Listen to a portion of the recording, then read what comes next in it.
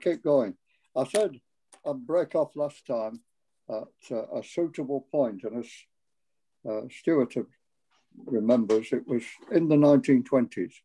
But what I'm actually going to do now is fast forward to the present and then look back over the last 60 years, because to be candid, in terms of loco development and activity, not a lot shifted. Once they'd established running up and down with the new engines, River-esque and River-Ert in particular. But just to, this whole idea was to discuss how we got to how we operate the railway today and how the engines work and comparative, how they work compared to what used to happen. And just to refresh what you all know in a way, because you've all been active, I'm sure, in either on the railway in the present, the past, or the recent times. You'll have ridden on the engines, I'm sure. And one of the great entertainments of actually working on the locos is that you're doing it all, usually, unless you've got an assistant with you, but you're the driver and the fireman. And you don't have this interesting situation with the big railway trains where there is a separate driver fireman and they sometimes don't get on with each other. You're doing it all, you're thinking it all. The thing has changed though in 60 odd years, quite dramatically in places, because we've got a situation now where the trains have continuous brakes. The fuel's changed over the last few years to a coal. It used to be coke. And the whole operation of the locomotive is actually markedly different. As I say, you're the driver and the stoker. You're doing all the thinking and doing it on the locomotive. Sometimes you could actually do with an extra set of hands stuck somewhere to work the sanders when the engine's not gripping the rails and you've got to operate the regulator and the sand and do the other things that the fireman would have done, put water in the boiler or whatever is required at the given time. And the other fascinating thing about our particular line, I referred to it last time, was that the terrain is really remarkably undulating, for want of a better word. What was it they complained about? Whether they wanted 114 changes of level gradient board to satisfy the railways inspectors back in 1875. And although the gradients have been moderated in places and the humps, the hollows, should I say, taken out, the humps are usually there because Mother Estail's just underneath the surface. But here we've got River-Ert just coming over Warpmill Summit in the background. It's gone up 1 in 50. It's just in the trees where the track is highlighted, come down at 1 in 50. It's gone through a little hollow, and by the big stone, it's now starting to climb at 1 in 80. And you've got to keep the train just rolling nicely to not be galloping or catch everything up on the downhill and then pull it out again to start climbing. If the engine was to slow right down at this particular point, or even stop perhaps for permanent way workers or some such, you would then realise what a gradient the train is actually on at this point. Ever-changing gradients. It's probably the most interesting and possibly difficult line in that sense compared to any other a preserved railway. And I'm not denigrating any of them because they're all fascinating in their different ways. And as I said about the Romney Hyde Dymchurch Railway last week, you know, it may be level, but it's all uphill for a loco from when you set off. We've got gradients like this. Steepest gradient on the line, Hollin Howe Bank, setting off from a standing start from Estow Green, or the Green station under the bridge in the background, straight up onto the hill. But dead straight, no trees overhanging, no serious problems at any time. Coming down, it might be a different matter. Down that 1 in 40 odd gradient, the train needs to be kept under control. And if it isn't, you would know about it. And for all the times that I've been involved, I was aware that we had a breakaway back in 1968 where the rear of the train uncoupled from the front. It wasn't noticed straight away, and the rear end followed the front couple of coaches and the engine down this bank at a fair old rate. Now, let's get back to 60 odd years ago. These are the gentlemen who just come out of the auction in Gosforth in September 1960. They were well pleased with themselves because in a few weeks they've managed to rally a considerable amount of support and got everybody in the same alignment. There was no fighting, no bidding against everything. It was try and get this little railway running again and make a proper job of it. The engine River-Urch there, it's a markedly different River-Urch in the control systems to what it is today. In fact, somebody I believe was asking how they slowed the engines on the trains down without continuous brakes on the train operating over the gradients that I've just described. And the engines were put into reverse, not necessarily put with steam behind the reversing valve gear, but simply put into reverse. The pistons would blow backwards and forwards. The valves will be in the opposite phase to what they normally are to drive the engine, and there'd be resistance. In fact, it would be trying to pump air into the boiler. And it was a remarkably subtle way of handling the train. When I started and Trevor started, we used to do that. That was how it was done. It was how it was taught. And I'll pass on that teaching to people I'm involved with because it's a distinct art of its own. And it's a very useful thing for somebody to be able to know how to do it, not necessarily do it habitually, but to know how to do it because you've got a train behind you pushing and it's to some degree got loose links in it. There's something like 6 inches of slack from one end of our trains to the other through the coupling pins. And to handle that gently without snatching, that takes a bit of art over the changing gradients that we've got. So River-Urch there in its original 1920s form. The interesting things are it's only got one gauge class and in the far side, a lubricator, hydrostatic lubricator pumping oil through with steam pressure.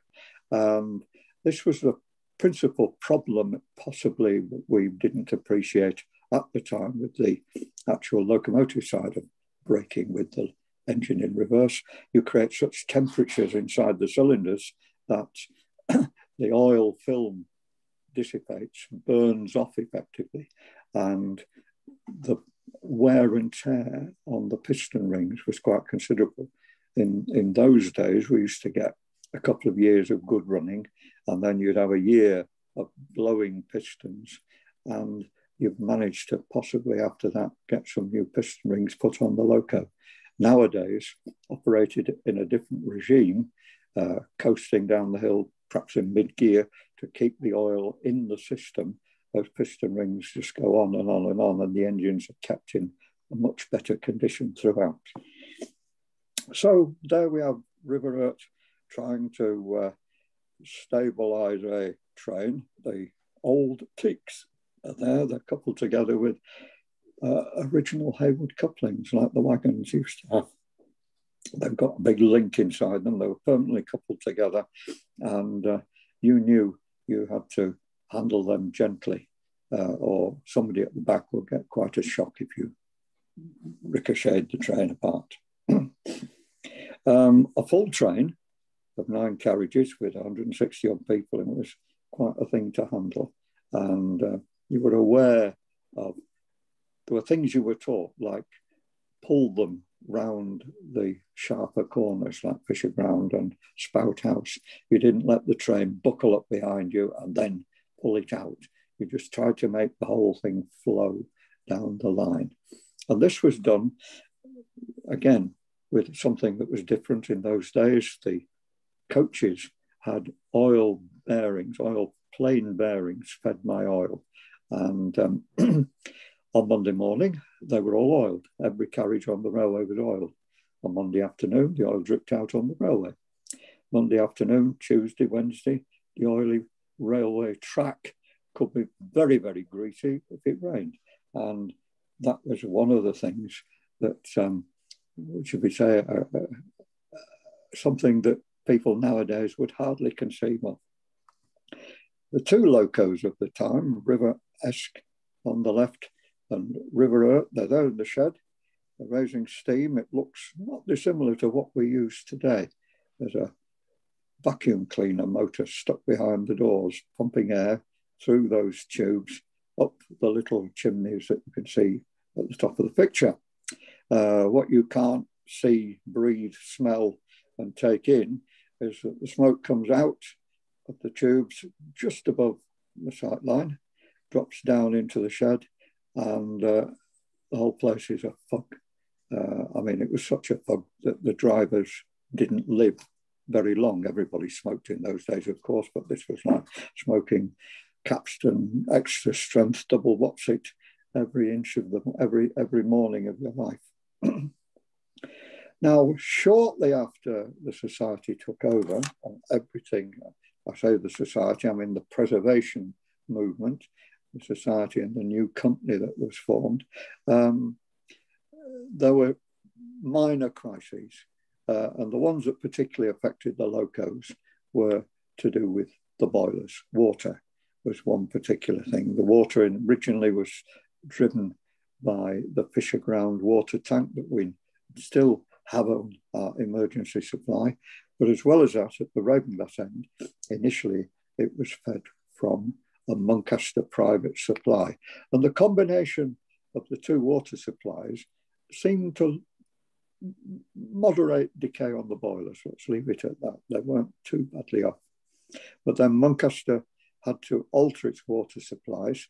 The railway was forced to take mains water initially from a temporary supply at Muncaster Mill, and then later on the mains water was taken into the village, so that virtually all the village eventually was put directly onto the mains water coming out of the lakes, Ennerdale, untreated at that time in any shape or form.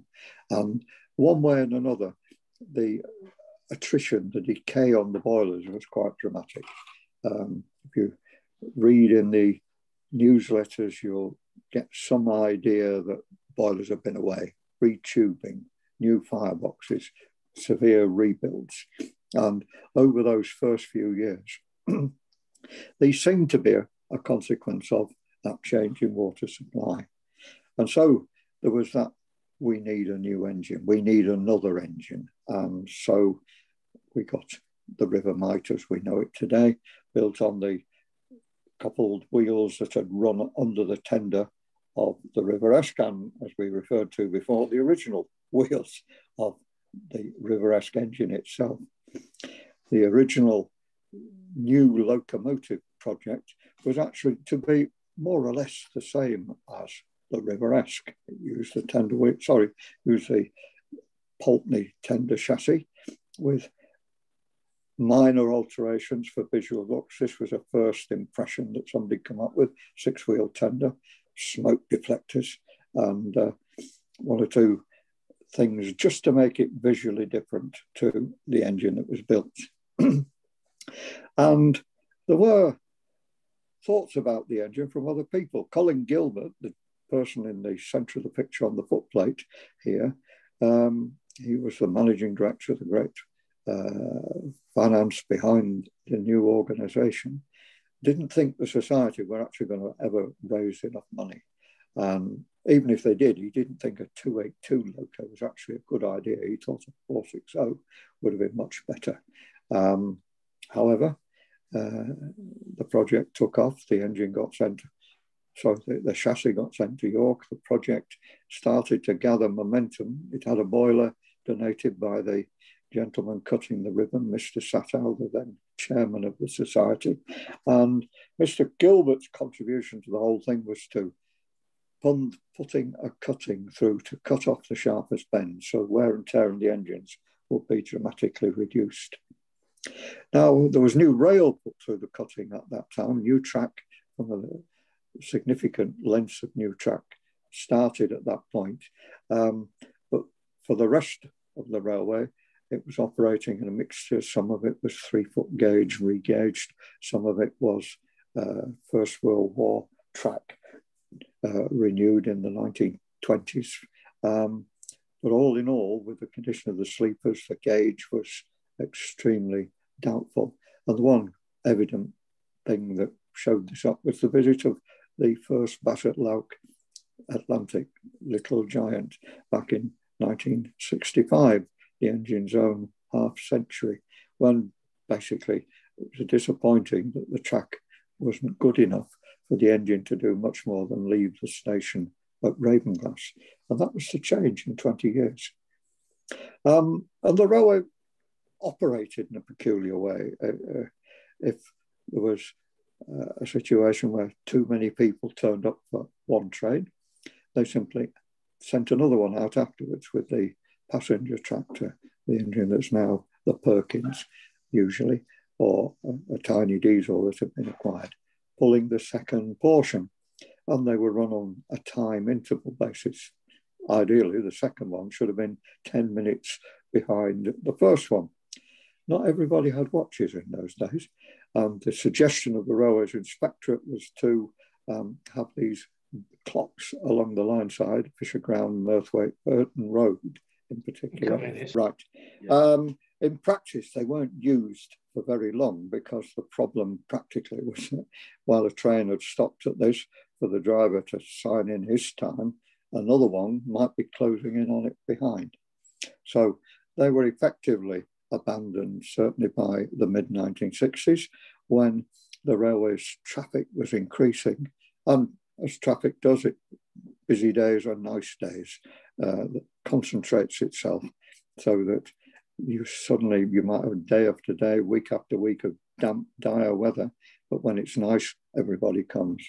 And so these were the scenes of August 1967, when they tried running not just a doubled up train in one direction, but 2 portion trains going in opposite directions, 4 trains trying to get past each other at Urton Road on a much shorter loop line than exists at present. The first portion to arrive was Royal Anchor on the left-hand side, shot into the siding as it then was, and its steam engine came in behind, River Urt running up, aiming. The points had been set legally for the little shed so that there was no chance of it running into the trains on the extreme right-hand side, where the steam trains are the first portion. Can't see the engine on that one.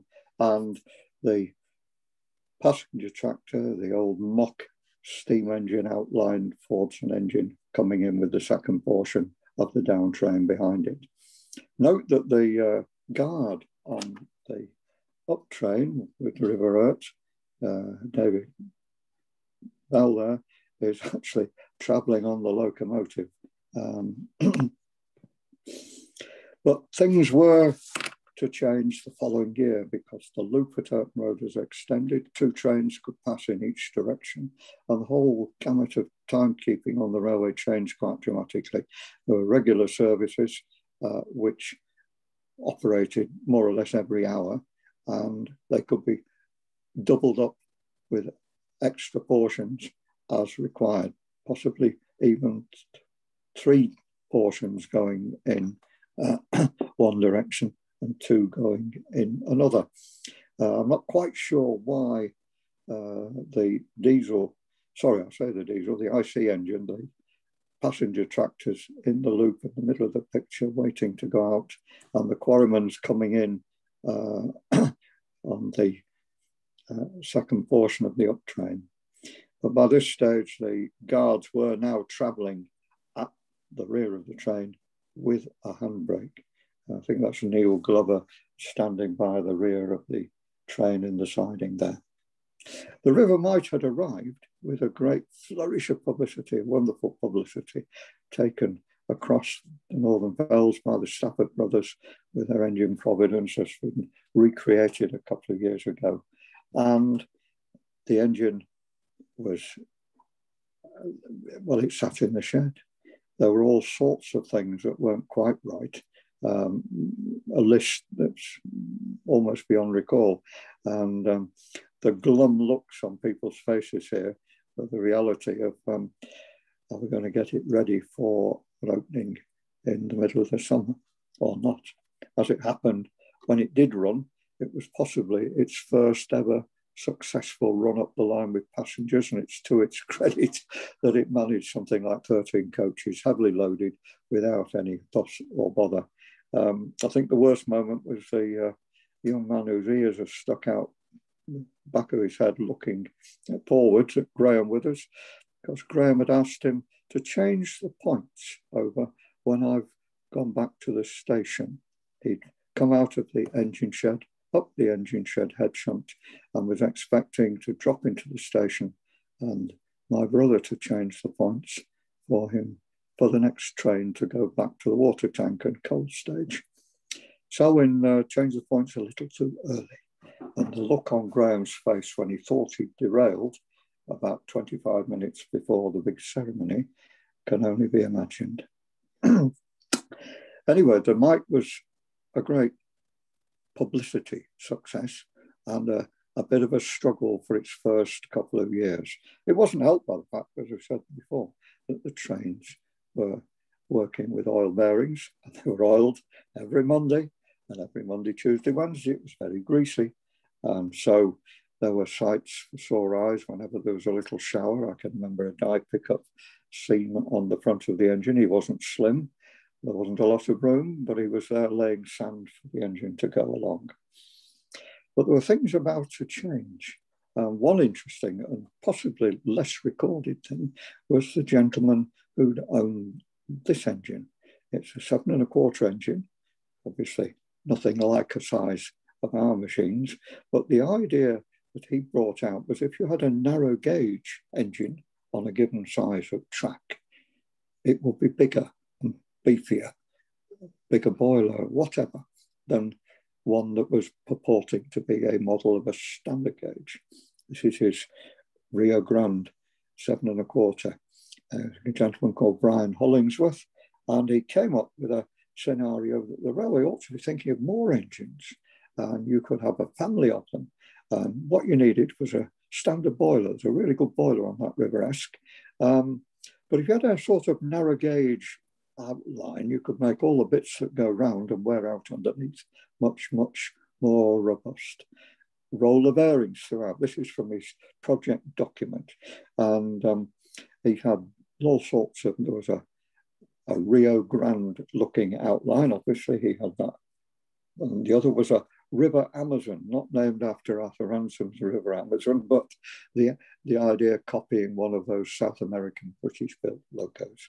And this, in the summer 1967, was quite, this was quite evolutionary. It led to some volunteers sitting in the camping coach one night, having had a few drinks, and coming up with the idea, well, there's an engine out there that could be altered. It's got narrow gauge outline already, just looks a bit odd.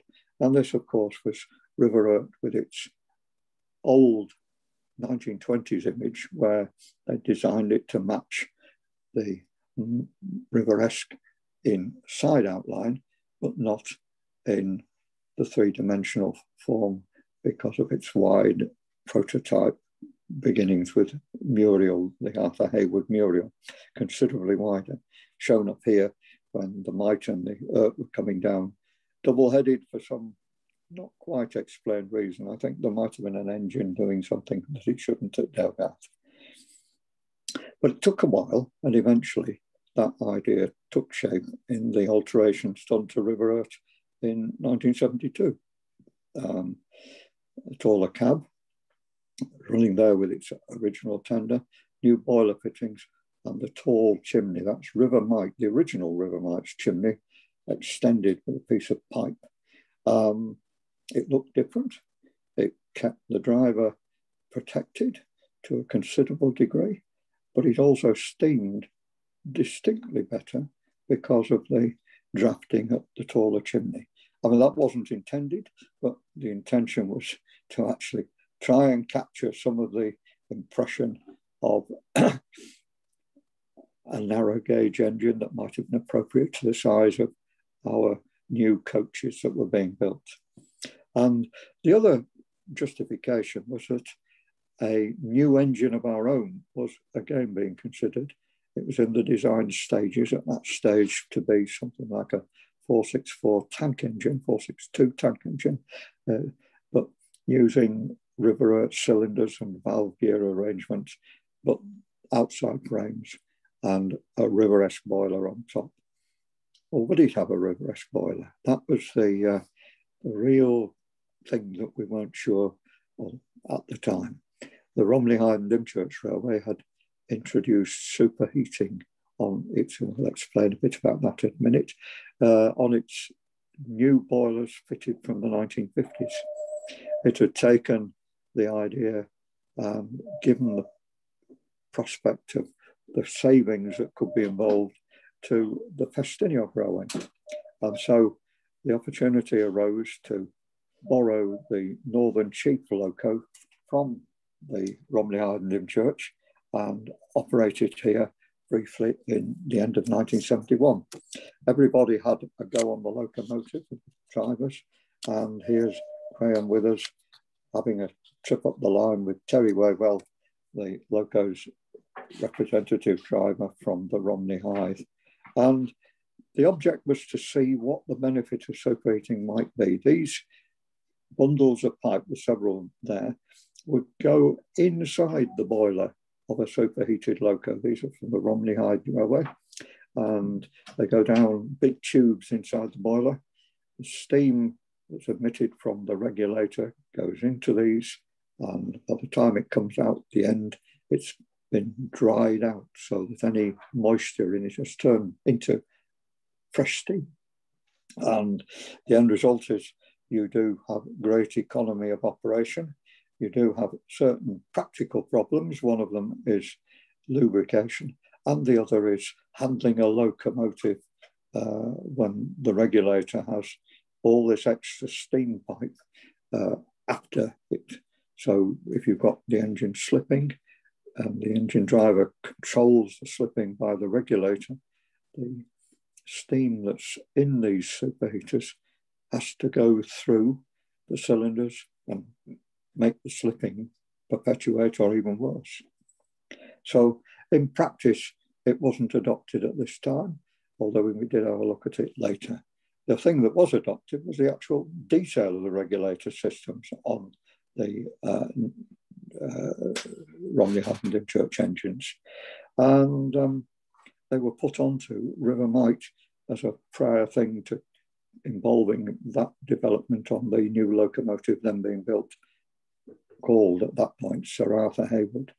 One of the useful things that the River Mite was to do, by now it had settled down. It had had several intermediate workshop days in the works at Ravenglass, and many of its problems were gradually being sorted out. And the Society funded the next development for the railway, one that's absolutely fundamental, possibly the greatest thing that's been done in an operational sense for the locos. And that was the introduction of continuous braking on the trains. The Society funded a steam air compressor to go on the River Mite. It didn't work as well as it should have, but at this point, that wasn't the particular problem. But the gentleman on the footplate there, with his fingers in, thumb in the air, Hugh Taylor, was a gunnery engineer who visited the various establishments at Kirkcudbright and down here at Esmeals, was a volunteer, helped the engines guys to steam the engines in the morning, and had a legendary capacity to make suet puddings. But his endeavours to sort out the project air brake system was fundamental. Basically, he worked out a system. Oh, there's a young man driving the engine. He worked out a system, and it's the proportions of things that people couldn't quite get their head around. How much brake force you needed on the wheels so that it would slow a train down, but not make the wheels slide and pick up. When the change in weight on the vehicles could be anything from an empty weight, a tare weight of 1.5 tons, and 1.5 tons of passengers in it. So basically, the weight doubling. How do you get the right proportion of brake to achieve a useful brake force without sliding the wheels? Can you use easily available equipment? Yes, you could have bought mine equipment and it would cost a small fortune. However, he managed to do it with commercial vehicle parts. These were air brake cylinders off small vehicles, buses and small lorries and things like that, and getting the proportions of the valves that made it actuate, so that we actually had all these commercial vehicle parts operating in a fail-safe, what we would call the single pipe wave Westinghouse automatic system, so that if the pipe that joins the carriages together breaks, then all the bits of the train stop without anybody doing anything automatically. And that was Hugh's great thing. Funnily enough, it didn't actually have an impact on the steam loco operation for several years, because of trying to get a steam loco compressor to be fundamentally reliable. But for the diesels, it certainly eased their life dramatically. The little engine in front there, the Royal Anchor, had no brakes for many years. It used to have a charmed life, and certainly if it burst one of its drive hoses, it was then completely uncontrollable until it stopped, wherever it stopped, having laid an oil slick down the railway with the 50 gallons of hydraulic oil that it carried. The Sheila in the background, the Sheila there in its blue livery, the Sheila was always giving drive problems, but it was braking through the same system as it used to drive the engine forward. And the pressure gauges on it showed that trying to slow trains down on the gradients and stop them exerted more effort into the system, far more effort into the system than you could trying to pull that same train. So train braking made things much more reliable. Meanwhile, the steam engines were operating on the old system. In fact, you can see here George Staniforth handling the reverser to park his engine reverse right on the mark. You see the white mark at the bottom of the picture on the turntable. Now, our engines just fit on our turntables, and the drivers know where to put that white mark to best advantage, because although they just fit on the turntable, the imbalance in weight, even moving an inch or so either way, makes a terrific difference to getting the turntable balanced so that a small boy can push it round. And as I say, there's George handling the reverser just to park it in exactly the right spot, the same system in a way that would have been used to handle the train. Meanwhile, coming down to our new engine, which we'll look at for a moment or two, work continued in the summertime in the workshops year by year from 1972 through to its final completion in 1976. Here, the driving wheels are being pressed on by Ian Page, and there the driving wheel sets are being made ready to go into the main frames in the old workshop as it was. The engine went in a fairly unfinished state to a gathering of great renown at the Stockton and Darlington, whatever centenary and a bit it was in 1975, 150th, yes, to show them. And it was on display, the newest locomotive being built in the country at the time. I think the one prior to that was the replica locomotion that was going to run at the head of the processions. In due course, fairly rapid due course, through that winter, the engine was finished and ran, of course, on its opening launch day on the what was to be the deemed centenary of the railway in 1976. Everybody who was involved, from the designer and the builder to the local parish council, dressed up appropriately, and it was a grand day out. It's equally remarkable that the engine worked literally out of the box, and 40 years on and a bit now, it's still working. Very little change.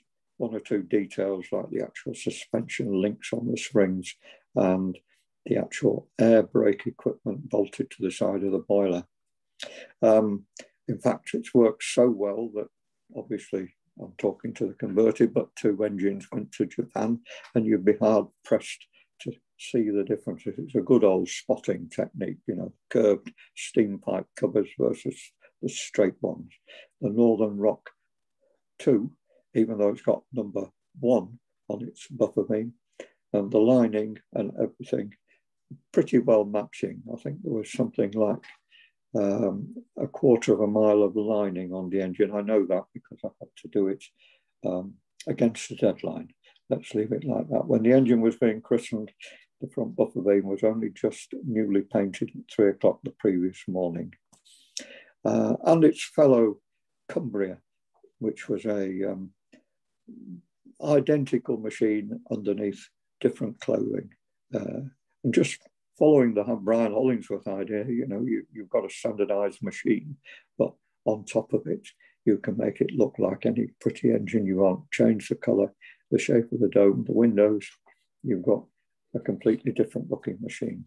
And they've operated in Japan now since 1989 and 92. And the only thing that's been altered on them is the improvised rain shelter, fairly torrential in Japan when it does rain. There were other things to entertain us at the time. We had a visit from an engine that's literally just passed through, coming back to us, a 2-foot gauge gasworks engine that had been given to the railway because the owner wanted it to have a safe and secure existence. And the other entertainment, and equal entertaining for couples loco, was this machine, which was Count Louis. We loaned it from the Fairholme Railway because it was exactly the compatriot of the Basset-Lauk Class 30 engine that had opened our line in 1915, Sans Perel. It was in an exhibition, the Ratty 100 exhibition, which was in the building that's now the main workshop, and the precursor to our museum enterprises. It was a while before we managed to persuade one of the Fairholme volunteers that had been loaned from the Fairholme Railway to come and steam it up. And it was an eye-opener, because prior to that, nobody really realised what these little machines were capable of. There was a sort of a stigma about them. I can only be described as that they fell apart. They weren't very capable.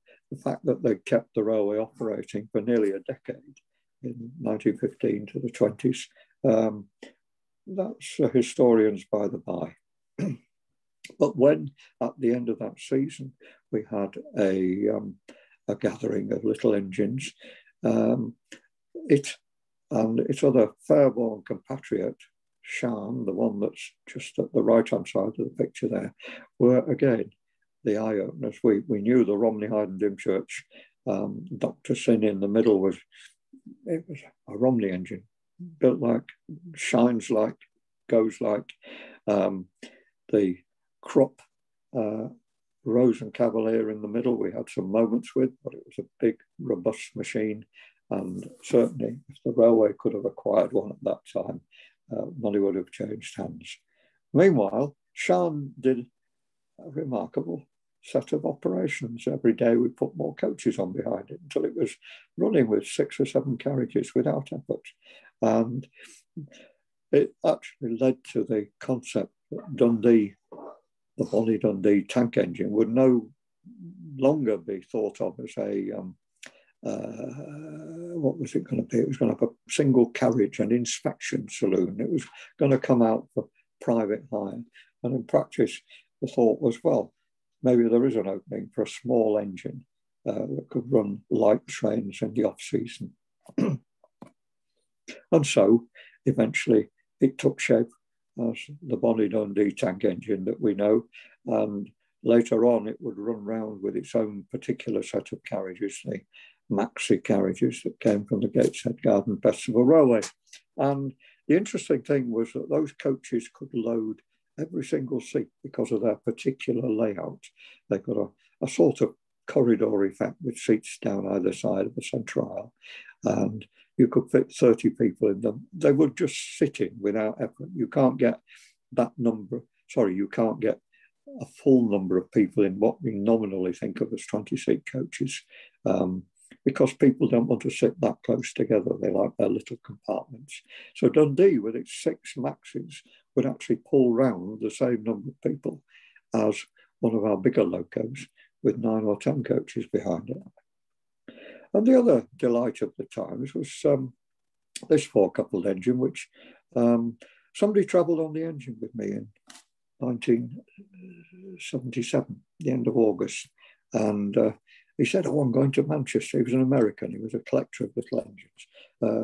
They're selling the zoo. I'm going to see the engines there, but I don't think I'll buy one because I like 10 1/4. They're 15-inch. Luckily, the following day was my day off. And Kate and I went to the Bellevue Zoo and we talked our way into the workshops where this machine was sat out of use with some minor troubles.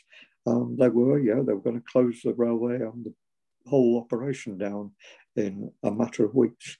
And it wasn't me that got it out of Sir Charles Forte. That was an old boys trick that Lord Wakefield pulled.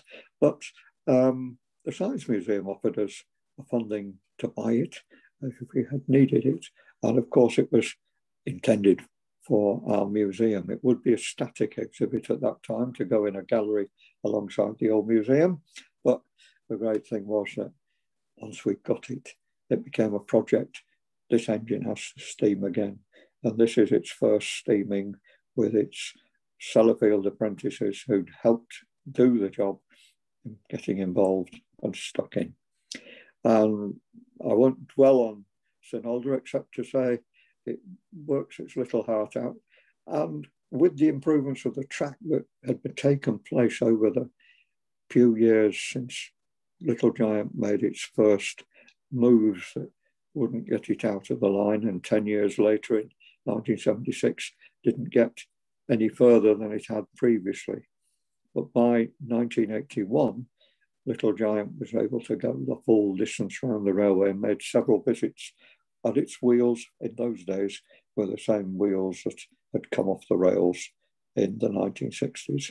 So it's a credit to the people who'd renewed our track. Here it is with King George, the Class 20, originally from Southport, and our St Aldra behind. So Bassett Larks 10, 20 and 30 running in harmony. And St Aldra had run here and there, little flagship engine. Here it was at the National Railway Museum at York, where we were operating on what then was a siding of the Kirklees Light Railway, operated by Stuart in his former capacity, alongside other engines at the great gathering at the National Railway Museum. The other, St Aldra was celebrating its centenary. We had a wonderful trip out to the school that was literally behind the engine sheds where it had run at Sand Hutton. But here it stood next to that great Flying Scotsman machine, which then still had several years of trial and tribulation before it started to hit the main line. Now, Flying Scotsman links into us because in the 1980s, it made several years of visits in part of the steam trains that would run here, the Cumbrian Coast Expresses. When steam wasn't such a widespread feature around the nation, there were dedicated steam routes. And we, because we were at the end of a decent route from Carnforth, where there was a steam depot, and we had the facilities at Sellafield and earlier than that at Eskmeals to turn the engines round and service them. It became a very useful operational route. From the railway point of view, these extra trains arrived on our busiest days, in the busiest time of the busiest day. And we really needed to be up and organised to handle that extra traffic. The extra loops that have been put in at Fisherground and Miteside enabled a 20-minute service to be operated. And the 20-minute service could run for several hours, and it had to run on time and be pretty well be operationally robust, because the people travelling on these trains had to go back and get back to wherever, London, Liverpool, Bristol, all over the country. And remarkably, we had interesting incidents, we had crises, but they all rolled in to Ravenglass on time and got them away. And of course, it was due to that other piece of operational interest that we evolved here, the radio signalling system, as it's been developed from what had been operated on the Zillertalbahn in Austria. Here's Graham with us speaking. So the old desk, we won't describe what's going on, but there was things going on behind the scenes which nearly floored us. In fact, they were so close to flooring us, it really should be recognised. Behind the boarding on the fence there was our fuel supply. It was a peculiar fuel in those days, coke. And it was something you'd think, oh, coke is a smokeless fuel. It's the same as you put in your Arga at home. Well, this stuff wasn't. It was a byproduct from a chemical plant. And it varied according to what they'd done with it. They get coal from hither and thither, from different pits, and crack it to get off whatever volatiles they were trying to get from their chemistry sets. And we got the residue. And some days the load that arrived will be more receptive to combustion, should I say, than others. Sometimes you had to get it really red hot before you left, or you'd have no steam up the journey. And if you got the wrong sort too hot before you set off, the engine would literally be uncontrollable, blow its head off until you got to Urton Road, and then it would go basically out. And it was capable of making clinker that nobody could believe. Paving slabs could be the best description. So that in the old regime of having an hour between the train and the engine went up the engine shed, the fireman would be cooled down with a plate on the chimney. The driver could prise out the clinkers and make up a new fire and get ready. When you were doing quick turnarounds, it was a different ball game altogether. And the other effect was inside the boilers. And what had happened in the middle of August 1980 was that a fresh batch of coke affected all the boilers instantly. Literally 2 days after we started burning the coke, the tubes started leaking, the seams started leaking, the stays started leaking. It was effectively extra sulphur in the coke was cleaning out the bits of the boiler that kept them sealed and steam tight. So we had a severe crisis. Boilers were being lifted in the engine shed in August and being retubed. They'd run out of tubes. The engine, River Esk, in desperation, was sent out with some coal that our engineer friends had acquired at traction engine rallies. My Gideon, what a day. It was lovely. It steamed beautifully, quietly, responsively, and we were the only steam engine for half the day, so we just went round and round in circles, without effort, without any problems. Quick turnarounds at either end, needle on the line. It was a dramatic, and as soon as that coal could be got from some other sources. We've stuck with coal of various sorts ever since. One of the engines that could work well on the coal was this visitor, the Black Prince, the Krupp engine that the Romney had acquired and sent to us in exchange for running our Sheila on their school trains. And behind we've got Bonnie Dundee actually producing a little bit of smoke because some of the varieties of coal that we were getting weren't quite as conducive to smokeless operation as others. And the other problem with it was you got these wonderful lumps of Welsh steam coal. You also had an awful lot of slack that came with it. And finally, the effect on the boilers, not so much from the coal this time, but from the water. We'd been treating the water, but in an relatively uncontrolled fashion. And the end result was that a boiler that was on River Esk, the same age as boilers that are still operating on the Romney Hythe and Dymchurch Railway, gave serious problems in the early 1980s. The bits that hold the firebox inner and outer from exploding are the stays. You can see the red ends are painted up inside that. They're not usually like that. But there are studs between the inner and outer sections of the firebox, and the holes that were drilled for these to go through developed cracks. And when the cracks joined up, there were leaks, and the leaks could be quite severe. And it turned out by 1972 that River Esk boiler was riddled with these cracks. The caustic embrittlement, it's called, from basically having uncontrolled too alkaline water from putting in water treatment, but without monitoring what was going on. So the Esk was due a new boiler. It got a new boiler, and what a fascinating operational thing it was. Not necessarily because it burnt coal and made steam, but because of what it was capable of doing. It was altered in the planning to work on a gas producer system. We won't go too far into this, but basically the aim was to try and burn any sort of coal without making smoke to upset our passengers, either going uphill or coming back down. And various piped blowers and things were fitted to induce airflow into the fire. And the other device that really did work was diverting a little bit of steam from the air pump down under the fire into the ash pan. It broke up into hydrogen and oxygen, and both those things made the fire extremely lively. The end result was it could burn all sorts of fuel. And we were associated with the Fastenio Railway, who were doing experiments at the time with their Linda engine. They came to us and we went to them and played.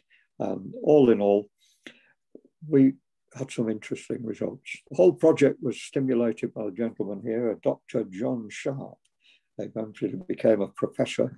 He was a gentleman who got some innovative ideas, and in those days, coal burning was actually presented to be an interesting operation. You have plenty of coal around. The Chinese were still digging it out and run a railway system with old-fashioned technology steam engines. Dr. Sharp thought that was openings for burning coal in a different way. We were copying what happened in South America on the Rio Turbio line, which I won't prolong here, but this was a 2-foot-6 gauge railway bringing coal right across the Pampas with small, relatively small engines. I mean, it looks big, but it's actually a fairly dainty 2-foot-6 gauge engine pulling 2,000 tons of coal.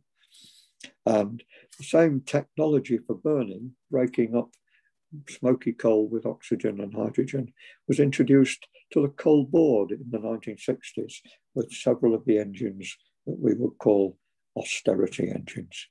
And for those of us who are old enough, there was a revival of steam with experiments in South Africa. You can see the difference between the experimental engine here producing a great haze up the chimney and the unconverted engine behind burning ordinary coal in the ordinary way, making a lot of smoke.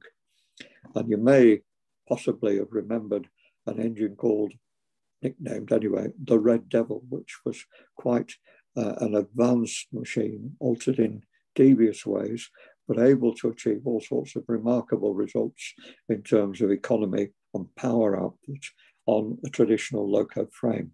Well, we managed to get the same technical results out of the Riveresque as the Red Devil, because with several trials made by outside experts, fitting thermocouples and gas analysis to the machines, we were able to burn all sorts of things. We got some Lausanne sewage sludge at one point, and here we're burning wood chips, and to see the engine climb from Miteside up to Warp Mill Summit with a needle on the line, burning this stuff and producing very little ash out of the chimney and an incandescent white flame, really quite remarkable. Not very practical from an operational point of view, but the facility to know you could do it was proved by these. This was a Swiss gentleman, and we won a prize, but that's by the by. Now, the other things that were interesting at the time were this superheating business. Could we gain anything by it? The original engines at Ravenglass had smokebox superheaters. They filled the hot bit of the front of the engine with tubes, and it dried the steam off to some degree. The Romley engines I referred to earlier had extra flues down the boiler, 4 big flues, and the pipework we saw in an earlier picture stuck down there to take the steam into these tubes, heat it up, and then take it down to the cylinders. And, well, did it work? Well, there's a moment when you might think it's possible to change a boiler, and that's when it comes to a rebuild time, when you might want to alter it to have a new firebox. And River Mike was coming towards that point in the late 80s. So at that time, it was fortuitous. The Romley Hythe sent to a gala their engine Hercules with its 8 coupled wheels, nearly the same size as our loco wheels. This is a later picture, but we were able to test it and monitor what it did. For a few days, we were able to use it ourselves, and we've had a dipstick in the firebox, in the water container of the tender. We're measuring bucketfuls of coal into the coal space on the tender, and we were comparing it to the existing locomotives. And the results were, well, what they should be. Superheating works. And on a line like ours with steep gradients, the superheating worked very, very, very effectively. It wasn't the complete answer, though, because although it works and it saves something like 30% of the water that you use and the fuel, there were other aspects to it.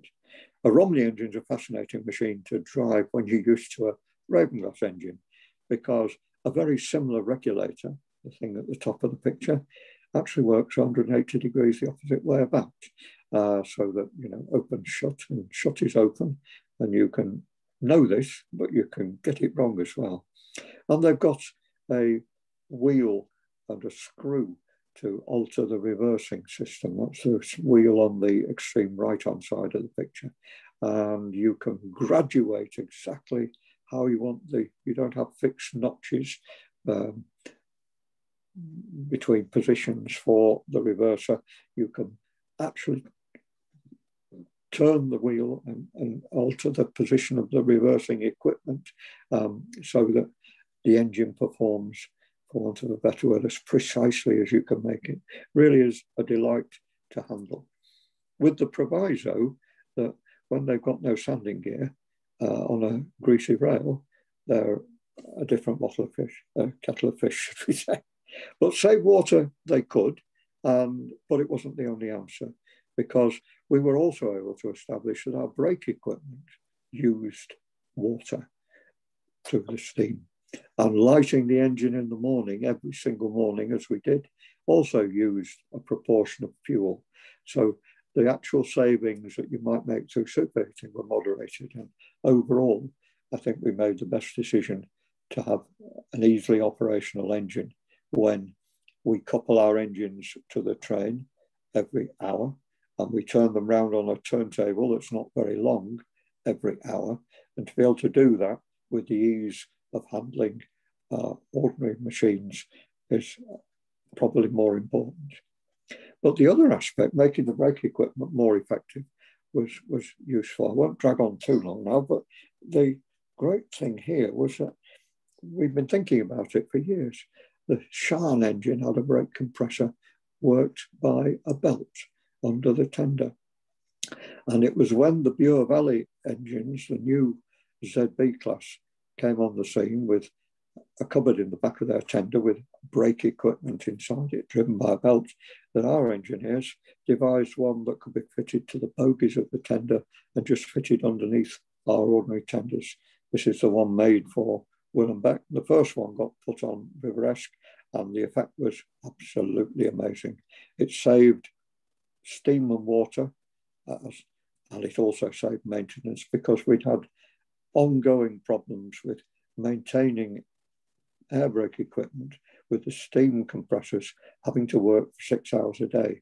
With the tender compressor, they were only required to work for something like 6 minutes a day. And the maintenance on them just plummeted dramatically. And it was the equivalent of having another man on the staff to do extra things. In fact, we'd had such problems that the brake compressors have been modified several times on our own engines, and the ones that went to Japan actually had a modified version, the sort that we now have on River Esk and Willenbeck. Now, just to bring things round a bit, what else might be interesting about our engines? They burn coal, coal's going out of fashion. Can we burn something else, oil? And we've had visitors that have shown off how it can be done. This was the Redwood Valley engine Fern, which came from America, with its oil equipment set up for whatever they burn out there. It wasn't quite the same as burning central heating oil supplied in Britain.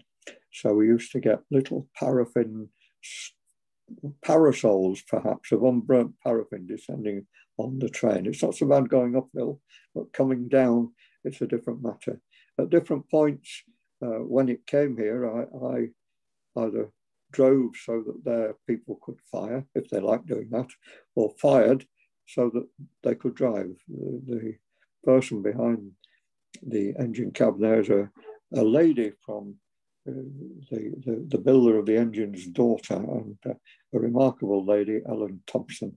And if you saw her dressed up in the pub at night, you wouldn't credit it was the same person who was shouting at you for using more than one Swan Vesta for lighting the engine fire. My only stock in trade was I gave a ride to John Snell, the general manager of the Bromley Hyde and Dymchurch Railway, and because he was hosting the engine there, offered a drive. He'd been on it before, and I would fire. Unfortunately, as he opened the regulator, my fire went out. So I then had to try and relight it by throwing Swan Vestas at this vapour that was emerging from underneath the boiler. And when it caught fire with a large pop, I did notice afterwards he got a very red leg with no hair on it. He never said a thing. He carried on. I gave him great credit for that. Anyway, great fun with the Redwood engines. And here we can see David Clay behind the Synalder having a good trip out. The other engines that burnt oil were, the other engine that burnt oil was Thunder from the Muir Valley, the engine with a bale of bridle type look-alike outline, but at that point, oil burning inside. And it was a fascinating machine, but it earned its name Thunderer. They made an oil burner very, very effective, but using industrial burners. And it created such a row. You had to sit with ear defenders on in the cab, preferably ear defenders on within sight of it. But again, a remarkable machine. It was devised in those days to ensure that they weren't setting fire to the fields, the cornfields, alongside their line. Just to bring the story round a bit, one of the more remarkable things that the Society got involved with was a group of volunteers taking engines to Dresden in Germany. They set up a scheme to take them to the Parkeisenbahn in Dresden, a fairly substantial 15-inch gauge line running around their central park. River Mike went, and because of its nature, it could go all the way around the track. Northern Rock went, but because its back trailing wheels were somewhat more constrained, it could only go around part of the track. So there was very complicated operations for a 2-day weekend with their own locomotives, which were the Krauss type. I'm just taking pictures of these things and talking to people, not in German either, steam locomotive. But I got invited onto the engine, got given at one point a shovel. And because they were using coke, or a coke type fuel, I was just taken back to how we used to fill the firebox up on the River Esk in the old days. And they were quite tickled that somebody from a completely foreign railway should just drop into doing what they did, just like that. In fact, it was an eye-opener because I ended up spending the afternoon on the engine, driving it round. Delightful people. I mean, we didn't have any language in common other than steam loco, but with a variety of drivers, a great time was had by all. And but for me, these were machines that could be interesting. They were pulling long trains. They were handling them at reasonable speeds. They were pulling them up moderate gradients. There wasn't any issues of bits flying out of the chimney. They steamed like witches all day. These were quite fascinating machines. And we sort of ended up in the spot where, where is the one? However, before that, we ended up in dire straits of our own because our boilers were giving problems again. We ended up with boilers from a company that had supplied us for years, and the River Mike first gave trouble, and then it was decided to buy 2 new boilers for earth and rock just to make sure that we didn't get into trouble. And very sadly, something had happened in the supply chain for the material they'd acquired, and only after a few years did these boilers get condemned by the boiler inspectors because of the mix of materials in them. They had to be rebuilt. Luckily, we had borrowed an engine for the Easter when these boilers were away, and it came. We'd had it from the Bure Valley Railway for Thomas events. We were planning a Thomas event. It came in a snowstorm. The volunteers had to dig out the track when the snow stopped storming, and we got the engine out to run shortly after this event, the great problem of workshop fire at Easter 2013. Thankfully, the Bure engine worked a treat. We didn't expect to get what we got out of it, and they were very supportive in allowing it to run for here for 2 seasons. A very different engine to drive, and you might not have built one like that, but it worked a treat and looked obviously dramatically different with its side tanks. Hang on. Meanwhile, our own engines needed more than just cosmetic repairs. And here's River Mite in the workshop in Workington being overhauled. And our friends at the Romney Hyde Church sent up various engines, 2 8-coupled and eventually some of the bigger 6-coupled engines as well. We won't hang about here, but even though you had to couple at either end of the line, it soon became a thing that everybody took pride in doing swiftly and without issues. Now, there was a thought the railway could do with another engine. I'll just spend a couple more minutes leading to where we got, because alongside the new engine project came the opportunity to acquire something from Spain, one of the old Krauss engines that had been cannibalized. It had given its wheels to this sadly monstrosity, which was a dieselized engine which had run around a pump there in Madrid for 30 or 40 years. And the Spanish group had hoped to run a railway on the seafront, just north of Mataro, just north of Barcelona, and had spent time rebuilding one in traditional form and another machine in a more anglicised appearance, because they wanted another one that looked different. Eventually, finance just overcame them. And obviously, as you know, we acquired the bits. And there's the team that got involved in bringing it over, the machine's chassis taken round, and to give credit to the guys who really saved the project and made it work, Alex Sharphouse and Jack Dibner, coming to see the engine on its trials in the early part of a couple of years ago. It had to be tested with all combinations of everything it could be capable of doing, running with our own engines, running solo, running backwards, not quite running upside down, but if we'd had to, we'd have tried it. And meanwhile, sneaking along in the background was work on our own River-esque engine, which had been involved in the fire. In the basic engine was survived, but a lot of the components had been stripped off and were damaged in the fire and required replacement. The gentleman in the previous picture, Nigel Day, his speciality was improving locomotive activities by improving the front end, as they call it, improving how efficiently the steam moves out of the cylinders, not just goes in, but out, so the lack of resistance, and how it goes up the chimney, so with the minimum restriction, you get the maximum draw. And so River-esque is back, in Peter Hensman there, complimenting Nigel on all his efforts, and the engine running very sweetly, very popular, nearly impossible to get a day out of.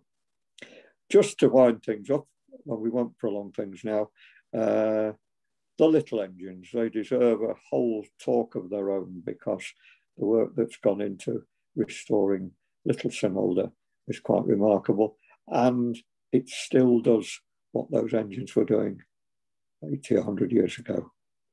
And the other remarkable thing is reinventing Katie, and actually proving that when Katie was here in 1914, 15, 16 or whatever, it was possibly worn out, misunderstood, and the machine that we've got now is quite a dramatic improvement, and hails back to what Katie had been doing for the previous 20 years on the railway that had been built for Eton in Cheshire. Right, we've just come back to see Bonnie Dundee revived after many years, and many years out of use, and sent for its trials, and the rebuild funded by John Kerr of the Cleethorpes coast. So she's running now at Cleethorpes, but she'll come back every year and we'll enjoy her. What else is there to enjoy out of the next 60 years? Well, this I think was going to be interesting. The new, revived, rebuilt Romney Hyde and Dymchurch Black Prince is at Bouth, and I would hope would come here for trials. It's got a new superheated boiler, and we'll see what it does when it comes to join the rest of the engines.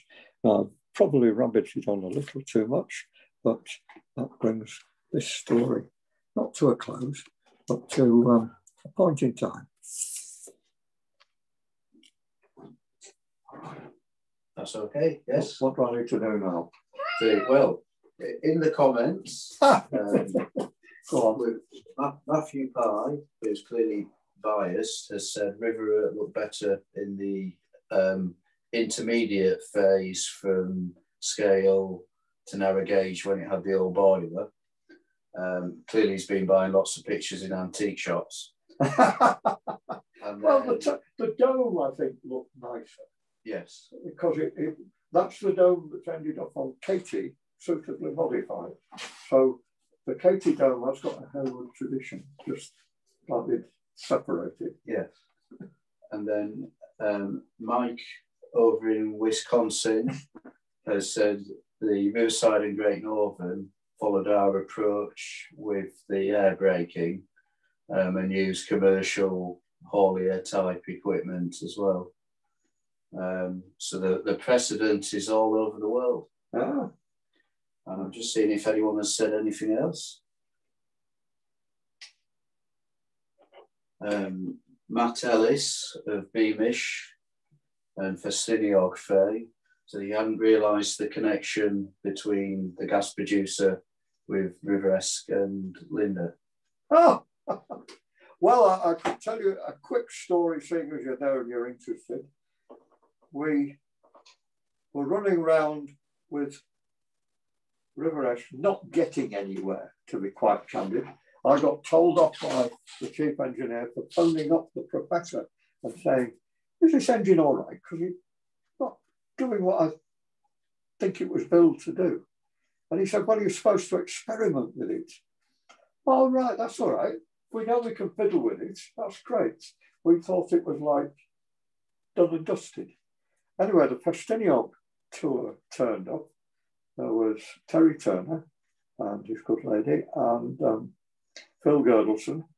And Phil said, it needs some, how about some steam underneath? So we got a bit of rubber pipe and we created the gas poker, which was a bit of bent pipe with some holes in, and we connected the two into and the effect was, wow, yeah, this is what it needs. You've got to have steam. We were thinking the original engine had holes in the side of the fire to let air in, but it's the addition of that right amount of steam. But we were slightly ahead of Linda, so they were still doing it, and they, how can I put it? They weren't actually getting consistent results out of it. I don't think they got up the line. But when I got on the engine, having been invited on a trial, they got thermocouples and a readout in the can. And when you watched it, you could tell when it needed feeding more coal. What they were thinking it should be doing was feed the fire up, stop, go to the next station, feed the fire. And when it lost the volatiles out of the fire, it stopped steaming. And when we started to fire it according to the thermocouple, you could keep the needle on the line. Smoke box temperatures at 430 centigrade, engine steaming like the proverbial. I'd never seen an oil-fired engine steam like that on 8 and 9 cars. And we had a great weekend, but maybe I shouldn't say when Phil shook the fire in between trains at Boston Lodge, he put the hot fire on the wrong bit. When you pulled the lever, strange enough, it was the red bits that disappeared out of the hole. And we had a train in about 25 minutes, and there wasn't anything much combustible left in Boston Lodge when we'd finished. Anyway, here's this is me. That probably links in. Trevor's commented there's probably lots of stories we can't tell in the public domain. And then we've had. I hope he likes his. I hope he I found his images. Yes. I hope he likes that. And Peter Fairholme has asked, when you use the reverser in mid-gear, do you have steam slightly on or do you have shut off completely? What we have is steam through the drain cock. There's enough leakage through the drain cocks, so there is some steam in there. I know that people would suggest you can get vacuum forming in the cylinders and potentially stuff in theory is drawn down the blast pipe. That was one of the big potential no-nos of running in reverse. And I think the high temperatures and lubrication have got more problems there. But in our case, how can I put it? I would commend it for piston valve engines on the basis that the valves don't go half the distance that they would do if you just leave them in a running position. And it does reduce the wear and tear on the piston valve rings.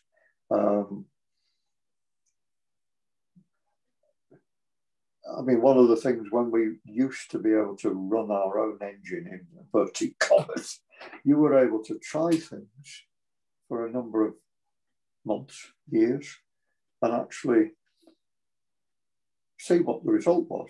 You might not tell anybody in case you've got it wrong, but no, I mean, you were trying to get things so that you moderated the damage, and with, for argument's sake, ring life, you could keep an engine's better operational for much longer. I mean, we have, what I'm trying to hint all round here is that there are so many things that nearly scuppered running or made the engineer's life more onerous. And now, if we look after the water treatment, if we handle them in certain ways, if we get the fuel from reasonable sources, then one way and another, it's a lot less. It's like having an extra man in the workshop or an extra engine in the shed because we've not broken them or damaged them. And the duration between what needs to happen to them is just dramatically altered. And Mike's mentioned that the braking in Wisconsin was in the 1960s, but we should probably say that most air brake 15-inch gauge railways in Britain now buy most of their air braking equipment from the States on eBay because it's cheaper. And Big Bob's Truck Stop in Alabama is very handy at supplying things. David Andrew Collins has asked, why was Sir Arthur Heywood, did he become Northern Rock? The Northern Rock Building Society, and that goes back previous to the Great Financial Crisis. The Northern Rock Building Society sponsored the locos with a certain amount of support, should we say. It wasn't just straight cash in hand, there was a lot of publicity. How much disproportionate, I wouldn't like to comment. All I could comment is that the Great Financial Crisis of just over a decade ago was when the Northern Rock was actually out of service for a little time, being overhauled. So there were wonderful cartoons in the papers about Northern Rock problems that could be suitably altered to hang in the engine shed lobby, as they say. And Matt Berry, it is a Lempore blast by Pond River-esque now, isn't it? It is. It did have a kill chaff at one point in the 1980s, which was a simpler alteration, but Nigel Day's equipment includes I call it a device because it's a non-mechanical device. It's a set of ducting bits inside where the pipes join together, called I've forgotten the name now, a cordina. And basically the steam escaping from one cylinder, or one end of one cylinder up the chimney, reduces the back pressure for the other cylinder. And we were given demonstrations of this with the, want of a better word, the static item before it got bolted in. And it was an eye-opener to see it. And certainly the end result is that the locomotive does run remarkably freely. The only thing we haven't quite got round to is doing some proper testing. We were upset by COVID last year. I've got a big dipstick. The next, if I get opportunity, will be to try and see what the net benefit of it is. Because there will be one. It'll be a saving in fuel. You know, we know it doesn't use a great deal compared to, and The interesting thing will be Rivermite comes out. Now, Rivermite always used to be a sweet running engine, and it's got new rings. And when it's running, you know, a few more trips, it'll be as good as it can be. And that will be a remarkable comparison with, say, Riveresque, having done 3 seasons. And the opportunity may be that, you know, I'd like to think another engine, perhaps the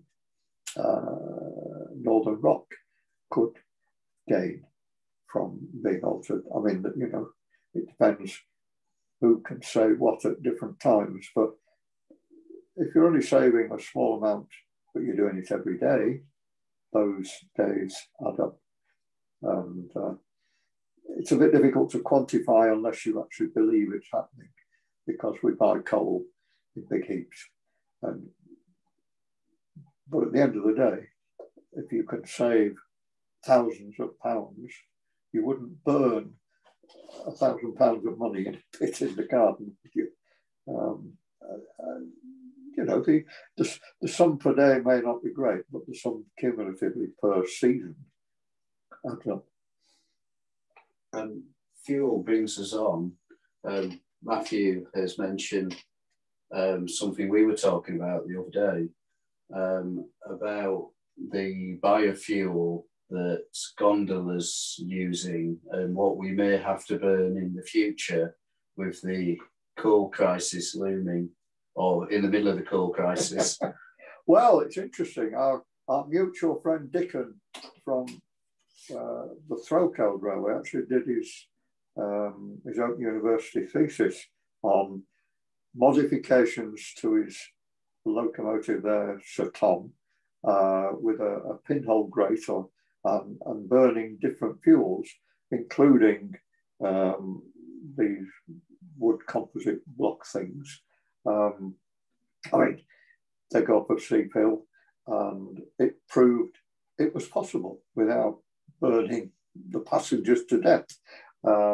So there's obviously some scope, although I think gondola does work remarkably gently for its, what should we say, the size of the machinery and what the steaming on the lake involves there.